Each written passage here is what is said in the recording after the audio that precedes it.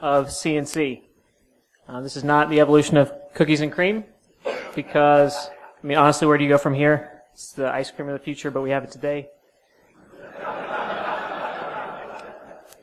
This is not the evolution of Coheed and Cambria, although they've got a number of albums that progress through the years in interesting ways. No, we're talking about command and control today, although I don't know what it has to do with nuclear missiles, but this was the best picture I could find. Like I said, my name is John Askew. I'm not the trance DJ from the UK, although I am somewhat of a fan. I'm just a guy from right here in Kentucky. Been doing penetration testing and red teaming stuff for going on 12 years now. I still consider myself a beginner. The more I learn, the more I realize I don't know hardly anything, so I'm always trying to learn more. I also enjoy writing software, and that's part of why I'm here today, some stuff that I've played around with. And a quick disclaimer, these are my statements, not positions or views of any clients or employers. So I'm really honored to be speaking here today in front of you all. This is a really big room. I'd like to give you a quick overview of what we're going to be talking about for the next 45 minutes. I'm going to break it into 3 different parts. First, we're going to do a brief history of command and control. And it's not really a chronological history. It's more, I'll be kind of cherry picking some different command and control methods and talking about how capabilities change and evolve between them from the past through what do we use today most commonly, and then looking towards the future, what things are we going to be seeing from command and control going forward.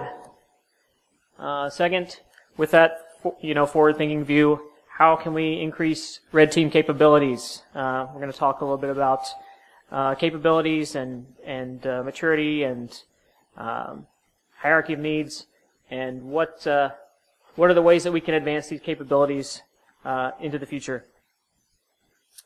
And then lastly, from a blue team perspective, I'm not very much of a blue teamer, but I want to talk about how we mature our detection and response in kind with these new potential capabilities. How do we detect those and respond to them? And I think there are a few interesting things from some research that'll potentially be useful to that effect. So, to start off, let's go over just a brief definition of command and control, what we're talking about today. The MITRE attack framework gives a really good working definition here. It's a tactic, and I'm sure you've heard about MITRE attack framework this weekend from multiple other talks, but you've got a hierarchy of tactics, techniques, and procedures or processes, and this is a tactic, so a high-level thing, that represents how adversaries communicate with systems under their control within a target network. So basically, when an attacker gains access to a host or system, how do they retain control of that host remotely over a given time period? There's other related components. How do you get that payload on the system? Do you use stagers? How do you persist your control? How do you make sure that malware continues to run? And then post-exploit modules, all the fun stuff that you can do while you have access. We're not really going to talk much about those. I'm going to try to focus just on the communication channel aspect, because that's more than enough to cover an hour's time. A few other concepts I want to cover before we dive in. Capability is something I'm going to repeatedly say. Basically, the ability to perform or achieve certain actions or outcomes. In offensive security, we can use this to describe the extent of what an adversarial threat actor can achieve during an attack. And specific to command and control, I think we'll be talking about capabilities along several different axes or aspects, like reliability, security, concealability. On the flip side, you've got this idea of constraints. So attackers and defenders both operate under a number of constraints, which are limits that are placed on those capabilities. These can be general, that apply to your blue team as a whole or your red team as a whole. How much time, resources, personnel do you have to be able to do research and to be able to develop things?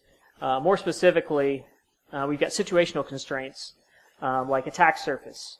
In a particular environment that you're attacking, what does the attack surface look like? What are the firewall rules, the endpoint controls, and all these other things that are going to influence your decision on what command and control method to use and what will work in those situations. And also situational awareness, being aware of that environment, of what's going on, and knowing, what is being looked for. Those kind of things are also going to affect how you decide to do command and control. And so you got capabilities and constraints that are kind of playing against each other. So let's jump into a brief history of command and control. And this is going to be more like a narrative than an actual history. But once upon a time, there's a buffer overflow in Bob's network server.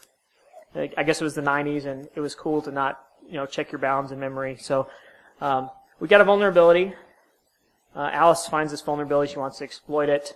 But she didn't want to commit to a specific payload up front. She'd like the ability to kind of retain control and decide what she wants to do over a period of time. Maybe send some commands, receive a response, and then decide, from there, make some new decisions on what to do. So Alice made a bind shell. So I guess the bind shell is probably one of the simplest types of command and control you can think of, right? You got malicious software that opens up a port on your target system, and then your attacker can connect directly to it and get a shell. You can send commands, you get responses back, and life is good. You can make that target do your bidding. So that's great. Now we have something we didn't have before. We've increased our reliability. We've also increased our agility. We got some flexibility to send a command, receive a response, and then based on what that response is, we can make other decisions of different commands to send. Maybe we've decreased security a little bit by opening a port on a target network that someone else can connect to, but we'll ignore that for the time being. But there's some problems with the bind shell too. It's definitely not the end all of command and control, right? There's situations that this is just not going to work for us. In particular, you've got firewall rules. Anybody that's ever done an external penetration test or a red teaming exercise where you're trying to gain a foothold on an internal network, you're probably going to do some kind of phishing. You're probably going to try to exploit endpoints which are inside of a corporate network, inside of a perimeter firewall. And those firewalls have ingress rules and NAT and all this other stuff that prevents you from going from the internet directly into their network. So bind shell is no-go for something like phishing, right? But that's okay, because now we have the reverse shell, which is a reverse connection. Am I reading that right? Okay. That's the joke that everybody laughs at. Yep. So a reverse shell is almost the exact same thing as a bind shell, except the connection starts in reverse. Instead of opening up that port, the target is going to connect back to the attacker, and then at that point, the connection's established. You can shuffle those bytes back and forth, send commands, get responses. Life is good. You can make the target do your bidding. So we've increased our capabilities, right? Yay, weak egress filtering, because this is going to work in a lot more scenarios, because egress filtering in corporate environments is generally a lot weaker than ingress filtering. There's usually some way out of environment, or at least it's a lot easier to get out than it is to get in. So we've increased our reliability. It's working in a lot more situations that are useful to us. We've maybe slightly increased security and concealability and some other things as well. But mainly, we've got that increased reliability, which is cool. So reverse shell is great. We can all go home, right? No, this is, there's still some constraints here. Because egress filtering does exist, so you might have to pick the right port to go out. Maybe they blocked all ports from the particular host you want to compromise, so it can't just get out at all. And this is not a particularly stealthy method, right? It's just a raw, probably TCP connection between two IP addresses that's just shuffling bytes back and forth that have commands and command responses in them. Maybe you've got some encryption, but it's not something that's necessarily going to blend in well with under a high amount of scrutiny. So, and there's one other thing, potential attribution. So you've got this payload that's connecting back to an IP address on the internet. Whenever that gets detected, that IP address is going to be associated with this campaign, and so you can start associating that with other things, and it's more information for an investigation to use. So what's the next thing after reverse shells? Well, IRC channels. Everybody loves IRC channels, right? So this was actually something that was really popular for botnets in the early 2000s. There may still be some that use IRC. I don't know. For those of you who don't know what IRC is, it's Internet Relay Chat. It's what Slack was like 10 years ago. So if you know what Slack is, it's like that, but like at a terminal, like with the dark background. Yeah.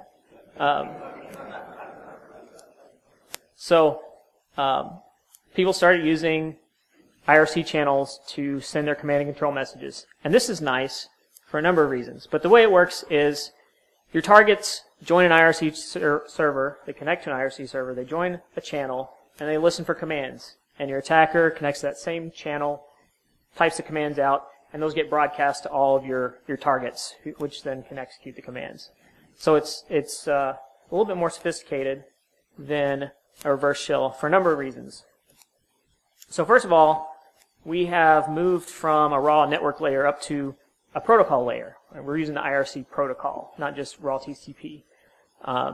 So there's some increased reliability with that because protocols are more likely to be allowed. If they're in use in your target environment, then a protocol may be more likely to be allowed to connect out to the internet. We've also increased our concealability, because presuming that there's other IRC traffic on your network, then this can potentially blend in, right? So this is great. We've got an IRC shell, right? IRC command and control method. But there are some problems as well. Namely, in 2018, that's the year it is, right? 2018, I don't think many people are actually using IRC. Is anyone using IRC? There's a few. But is anybody's work using IRC for business purposes? Not a lot. So this is likely to stand out in a lot of places that we would want to use it, potentially. It's likely to be blocked and detected. Not only for the fact that it's unusual, but also for the fact that for a decade or more, we had lots of botnets using this. So you got a lot of scrutiny. But I like this idea of tunneling through protocols, right? So are there other protocols that we can tunnel through? Sure, we can do just about anything, right? You got ICMP, which you can tunnel through, but it's kind of slow and kludgy. You can send stuff through SMTP, but email's kind of complicated. I don't really want to get into that can of worms.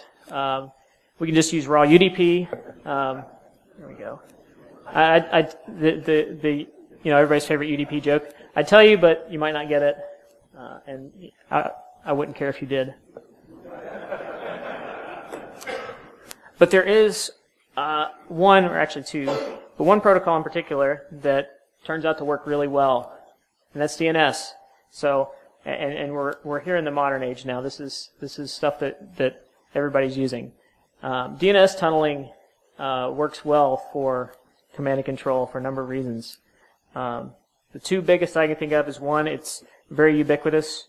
You can't have the internet without DNS. You have to be able to resolve names to IP addresses to get anywhere. So DNS is necessary, and it's going to be on every network. It's also got its own built-in routing, right? DNS is recursive, so you make a query.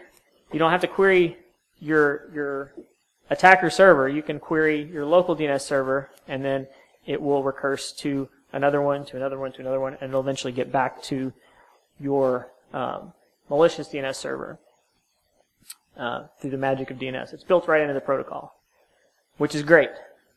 So we've got high reliability because those two reasons that I just stated, and also concealment because DNS is everywhere, right?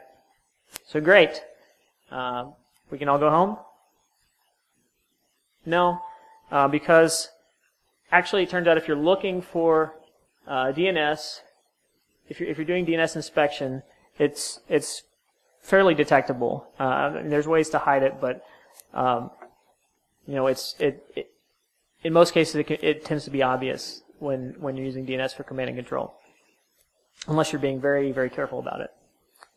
So in fact, it does serve a use for. Well, I won't get into that yet. Let's move on to one other protocol, and wrap things up on the history. HTTP is the other, well, probably the most popular method for command and control, not least of which because it's the most common protocol on the internet. And its use in command and control tends to be mostly building a custom HTTP server and a client, and then doing some type of polling or beaconing out to that server. So you build your HTTP request payload and you encode your commands into URLs or headers or parameters. You send it, and you do the same thing in the HTTP response. You encode those command and control commands within that protocol, that HTTP protocol. And you can even get you can get a lot of flexibility with this. There's a thing that's commonly referred to as malleable C2 profiles, where you can tweak all those parameters, right? You can say, I want to make the URL look a certain way, and I want to make the headers look a certain way, and I want to make the post parameters look a certain way, and make it behave like this in such a manner to simulate particular websites or things like that. So we've got a high reliability and concealability just from the fact that HTTP is used everywhere, and you've got a lot of flexibility with malleable profiles. You've also got this idea of resilience where we've gone from a stateful, like a synchronous connection, like a TCP connection or something like that, to something that's stateless. You've got a request and response, and then you can wait 5 seconds and do another request and response, or you can wait an hour, or you can wait a day, or whatever, but you don't have to have a constant connection. And you've also got other infrastructure like proxying that helps make it more resilient to failure.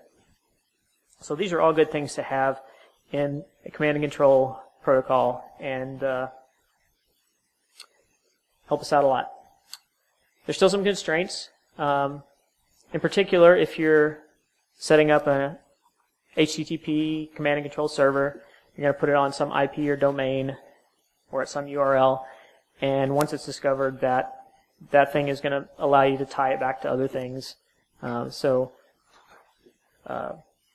that, but then I want to talk about this other concept that many of you may be familiar with, domain fronting, which is not a command and control method per se, but it can be used effectively with HTTP to mask your actual destination and avoid blocking, because when you do this, and I don't really have time to go into the technical details of how this works, but connections go to an actual cloud load balancer or something like that, so it looks like it's actually going to Amazon or Google or somewhere, and then on the back end it gets routed to your actual malicious command and control server.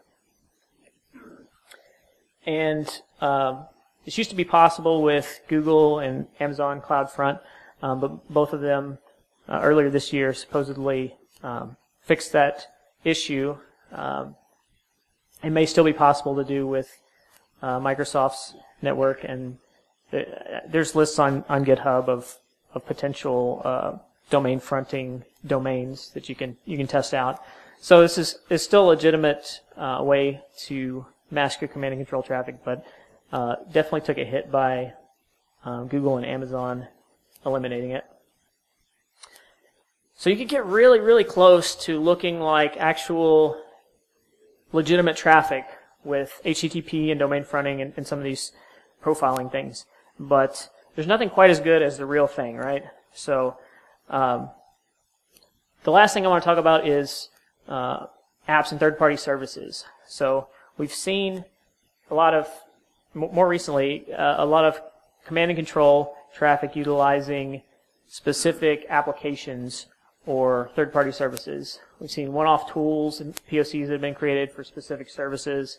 We've seen some tools add external command and control plugin capabilities where you can write a plugin to use a specific method or service and add it in. And there's definitely been use by real-world threats. So this is something where by going from looking like, Google Cloud Platform traffic to being actual Google Cloud Platform traffic increases our concealment and also increases our reliability. Some constraints there. Situational awareness. So if you're going to use something like this, you need to be aware of what your target is using, and we'll talk about that more in a minute. And there's probably some other constraints with it as well. But this is kind of where I want to focus a little bit on the future of command and control, and how we'll be using more of these third-party channels. So I'd say it's likely that all these methods will continue to work in some cases, particularly opportunistic attacks. And in fact, if a bind shell or a reverse shell is going to work for you in a particular situation, then you might as well use that instead of doing something more advanced, given your situation and your constraints you're operating under. Hopefully, we're going to see mature organizations continue to improve their capabilities for detecting and preventing a lot of these methods.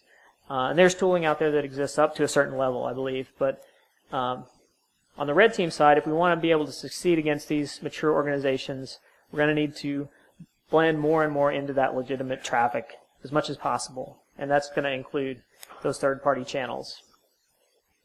So the next thing I want to talk about is how we take this and we start to increase those capabilities. So some of you may be familiar with Maslow's hierarchy of needs, the idea of a person being having a number of needs, and they have to be met in a certain order, like the foundational ones before you move up the pyramid. So there's no point in worrying about a seam if you can't eat today, right?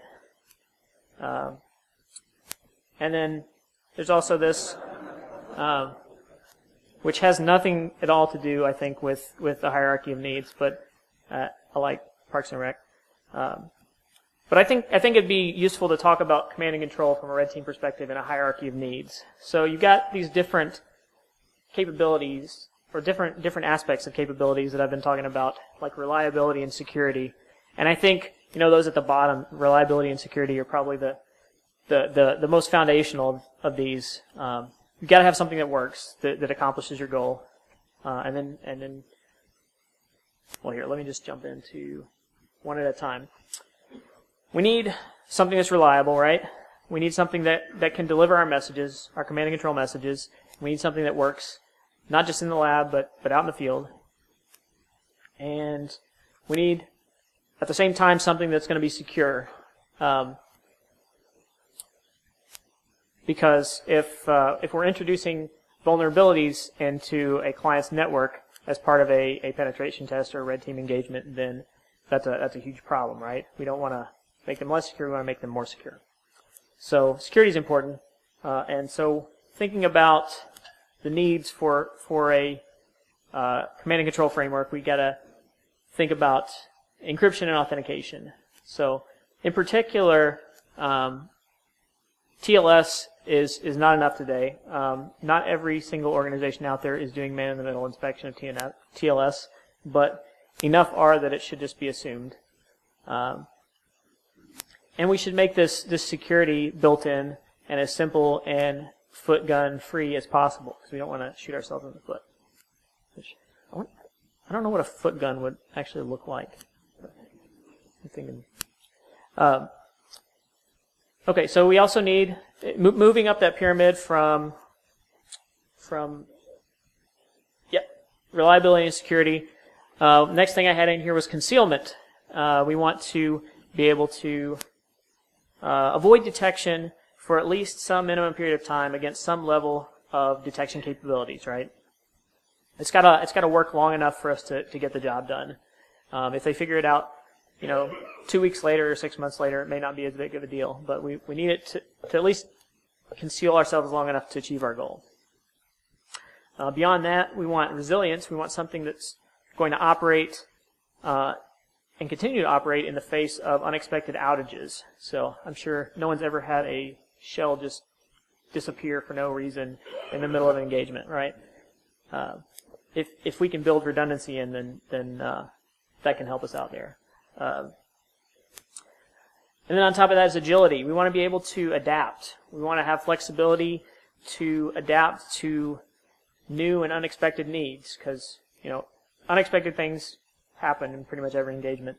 And not only be able to adapt, but be able to adapt quickly. So if we can build tools and frameworks that allow us to do that easily, then we're going to be that much better off. And then you got features at the top, which are like icing on the cake, I guess. Like, remember the old food pyramid? You had sugar at the very top. That's what that is. So, yeah, resilience. I'm going to repeat myself here. Sorry, slides got a little bit out of order. Expect messages to be lost and still operate. Expect some network traffic to be blocked or modified and still operate. And try to learn from other software engineering disciplines. Like there's a lot of stuff out there on message passing and on consensus and things like that. We don't have to get too advanced, but there's some things we can pick up there and apply to our tools. Yeah, agility in particular, it'd be nice if we can plug in new transport mechanisms during engagements. So we realize that a target is using a particular service, and we can adapt that service to our needs in the middle of an engagement. That'd be nice. Okay, so I started writing some code. I called this thing Hyperwave for whatever reason. It's a framework for decentralized messaging over the internet. Basically, message passing that can be used as part of a command and control framework. And the code will be posted there on Bitbucket, hopefully later today or tomorrow. I've tried to, thinking about these needs, I tried to think about how you would build something that would meet a lot of these needs.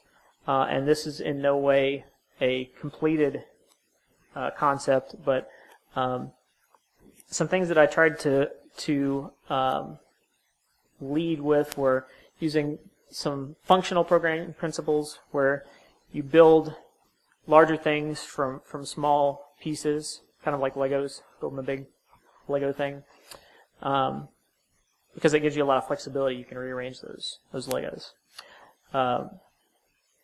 Wanted to do something that's decentralized and have first-class routing built in, because and move a little bit away from a client-server model, because you could still model a client-server with a decentralized network, but it gives you more of that flexibility.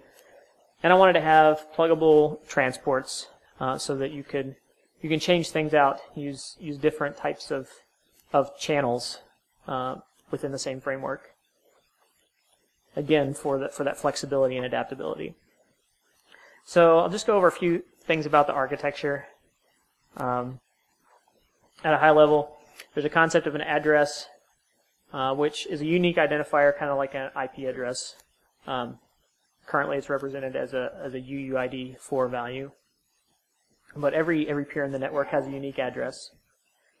You can't have a message passing framework without messages, right? So this is this atomic element of communication from one peer to another, and the message is basically a combination of a header and a body.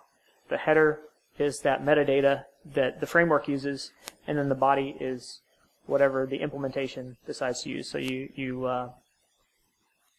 can make that whatever you want. Then there's this concept of an envelope, which is the encrypted message plus the minimum amount of metadata that you need to handle and deliver that message within the framework.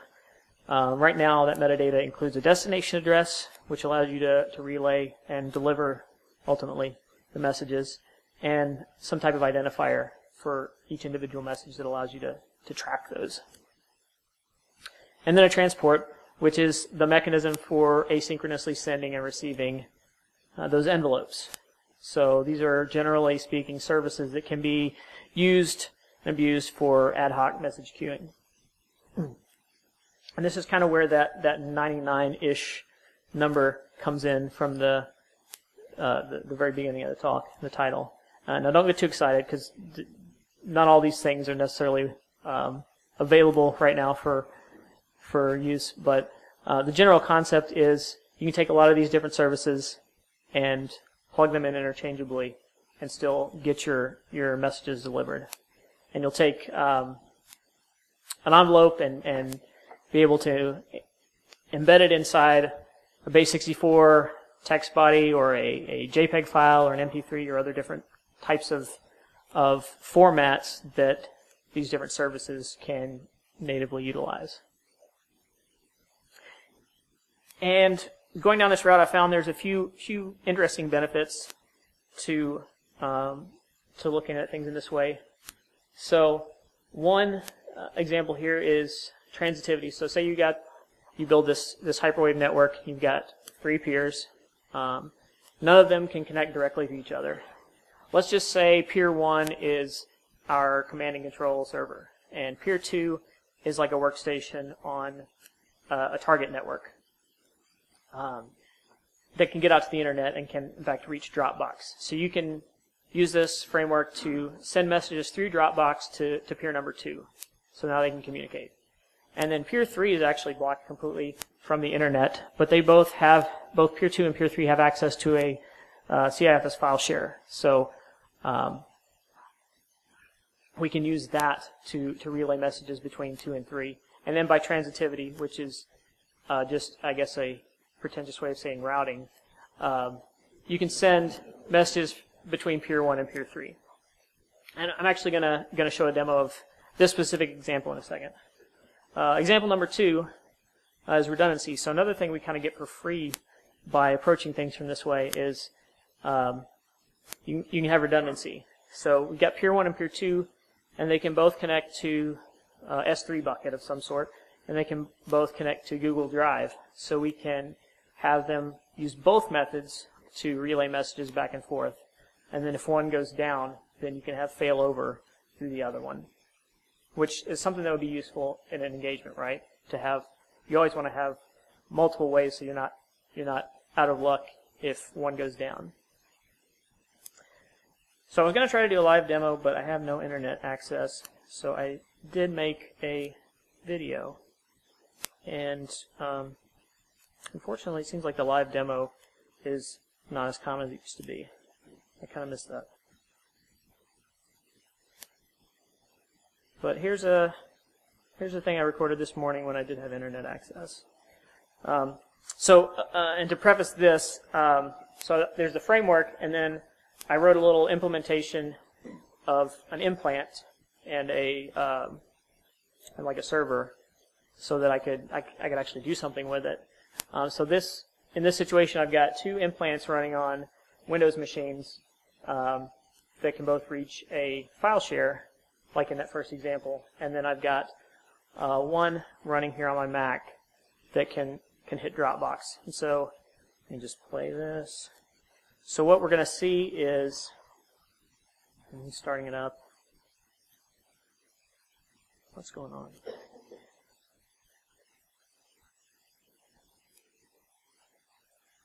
It's getting cut off. I'm sorry. Let me try a different way.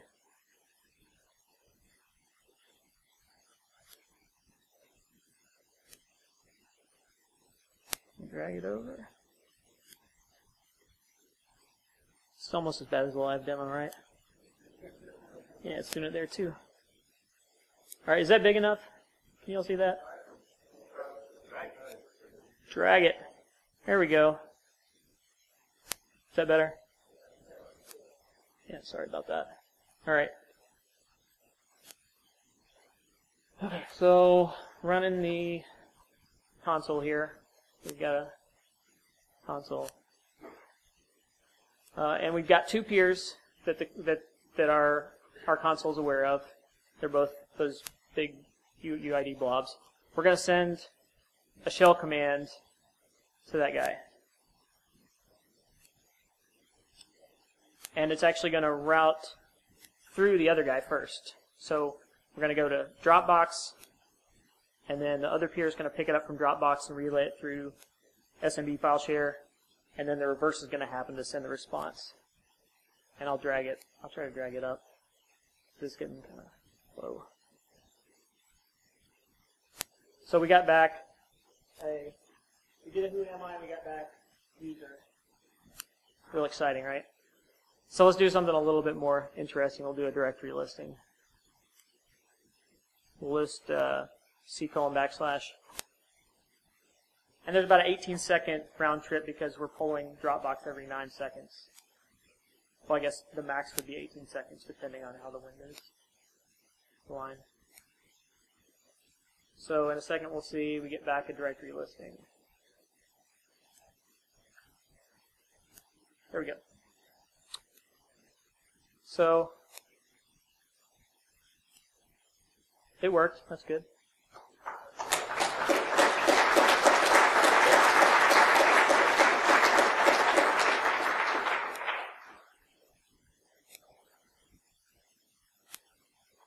Okay.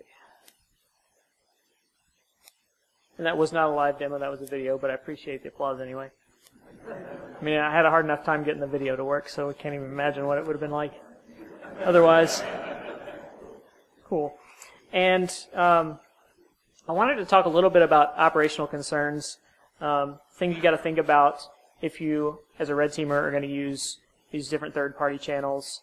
In particular, each channel is going to have its own concerns, but there's also credential handling concerns that are more general. With each service that you're going to use, you know, like Dropbox, for instance, I wrote an implant that used a connection to Dropbox, so obviously I had to embed some type of credentials in that implant, and then once that implant gets reverse engineered, those credentials get discovered. You want to make sure that whatever credentials you give it are as sandboxed and as limited as possible, so that you limit what can happen once that burning occurs. Yeah. And then I really need to get back into this last part to make sure I have enough time. So talking about a little bit about increasing red team capabilities, how do we mature our detection and response in kind? We definitely want to start anything at a fundamental level. Adversarial threats, as I kind of alluded to earlier, will use the minimum capabilities necessary to achieve their goal, right? If all you need is a reverse shell, then why do some kind of fancy Dropbox stuff if the reverse shell will work? So it's important that we, on the defensive side, address less mature methods first. Make sure that we've got those fundamental things, and like I said, I'm not an expert on the blue side, but there's a lot of things that are more fundamental at the network and protocol layer that we need to look at and think about reducing our attack surface. That picture's still in there. I thought I took it out. Okay, but what I really want to talk about in the next 10 minutes or so is this application layer. And so as I've looked at tunneling, command and control, traffic through a bunch of different types of services, there's some commonalities that you see. So if we're trying to detect that abuse of applications, it's kind of dependent upon the specific application that you're looking at as to how you would detect abuse, because each service is very different. And we're talking now about something above the network layer and above the protocol layer. We're more like an application layer. So some of these can be very challenging be very challenging to discriminate between legitimate and malicious usage. And the tools that exist today that I'm aware of, the commonly deployed tools, don't have that granularity to look within the application to make determinations about whether this is a good use of Dropbox or a bad use of Dropbox. It may just be allow a Dropbox or block it. So how can we do a little bit better than that? And I want to go through 10 ways to detect abuse of using these services for command and control. These are general principles. that should be kind of adapted to your specific needs. There are a mixture of specific artifacts you can look for in requests and more general application behaviors. And most of these will require that TLS inspection to look within your HTTP traffic, but that's something we kind of assumed. And these are not like a top 10 or even the best 10 or anything like that. It's just 10 things that have come up as I've been looking at doing this. The first one's probably the easiest, unused services. So when somebody says, we don't use that here, that's probably a red flag, right? So you got an organization, say you use everything AWS. You're all about AWS, all in. And you see something going to Google Cloud Platform one day. That's an easy way to throw a red flag, right? Maybe even, block all traffic to Google Cloud if you're not using it in the enterprise. But at least you should be able to detect it. That's an easy way to raise a red flag. I didn't really talk at all about endpoint type controls today, but this one's just too good to pass up. Looking at correlation between processes and traffic, you can see stuff like, lsas.exe should never be connecting to weird third-party services, right? That's a given. And that might seem a little silly, and hopefully a sophisticated attacker would not be doing something like that. But the point is that attackers make mistakes, and so you need to be ready for when those mistakes happen and be able to catch that one thing and then start that investigation. Unique domain activity. So a lot of these services, like S3 for instance, have unique domain names associated with accounts or associated with particular buckets, for instance. So if you know that your environment uses these 10 S3 buckets for prod and for your dev environment, then you can easily whitelist those and alert on others that you see through DNS queries or through HTTP traffic. Unique URL paths, URL parameters. So similarly, something like Amazon's SQS, simple query service. So those queue names show up in the URLs. If you know what specific queues that you use, then you can whitelist those and you can alert on ones that aren't on that whitelist. And these are just examples like SQS, but there's a lot of other services that have unique things in the URLs. There's a lot of other services that have unique domain names, like Slack. Every Slack workspace has its own unique subdomain off of Slack.com, and ShareFile does the same thing. So these are broad principles dependent upon what services you're looking at. Headers are another good place to look. User agent mismatches is a great place to look for differences. So certain applications use particular user agent headers, and attackers can know that as well. But it's a good place to look for potential abuse. And there are application-specific headers that you can look for as well, the presence or absence of which may indicate a legitimate application versus something that's trying to pose as a legitimate application. Authentication is a good place to look. These API keys, these OAuth tokens, like when I'm using Dropbox earlier, I've got a static API key that I use for all the implants, which is going to look a little bit different than actual use of Dropbox, where clients will all have unique API keys. So if you're seeing the same API key coming from 10 different workstations, then that's something that should arouse suspicion.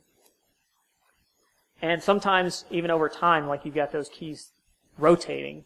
So if you see a static key, 1 hour, 2 hour, 5 hours, that hasn't been rotated, then that can be a good place to look as well, to raise a red flag. Behaviors. which APIs are being used, how they're being used. A lot of these services offer multiple APIs that can do some of the same things. So the ones that you decide to use in your application versus somebody else's can allow you to differentiate. And the order in which they're used. Timing, so many things roll back to a time factor. The transport I was using earlier was polling Dropbox every 9 seconds. It's kind of an odd number, intentionally. Other applications that use Dropbox will poll at different intervals, or they won't poll at all. They'll use some kind of push mechanism. So it's a good way to discriminate between things. And then, like I said earlier, the ordering can be unique as well. Payload patterns. So I am using base64 text or just raw random looking bytes, and I'm using file names that look like UUID values. So that's a pattern that you can look for that may be very different from the way that other applications use the same service. And in more complicated formats like JPEG or MP3, you should look in the metadata fields, because that's where I'm stuffing a lot of these messages within those fields. And 10, general behavior. So just one example here. This is kind of a catch-all, but so you got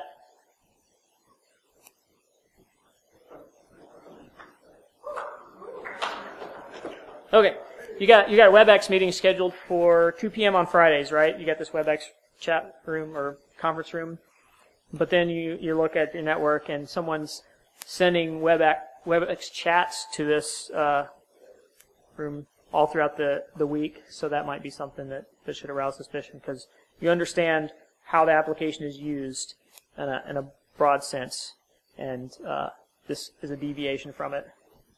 So with Dropbox in particular, we go back to the list of 10 things or so, and most of those things that I just mentioned are ways that we can build detections. Wait, there's more. So I was thinking about how to make this a little bit easier. How do we take these concepts and apply them to the real world for detection?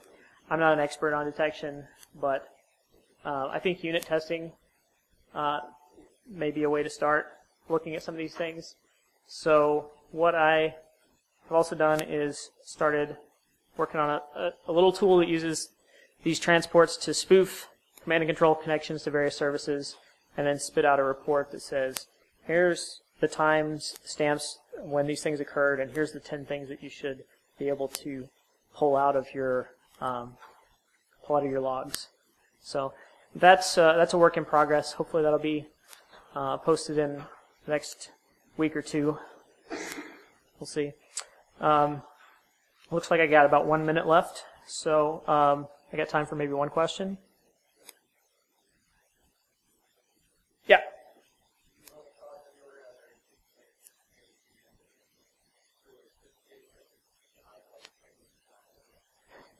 Sure. So the question was, have I run across any organizations that force me to use more sophisticated techniques like this? And the answer is yes, sort of. It's actually I started on this path maybe 2 years ago when I was doing a test for an organization, and I could not get any of my HTTP connections for different command and control tools to get out of their network for various reasons. And I banged my head against the wall for a couple days, and what frustrated me the most was the fact that I was just able to log in to share file and upload and download any kind of files throughout this time. So I started trying to figure out how I could use that to bypass. I don't know if they forced me because their controls were so great, or that I was just doing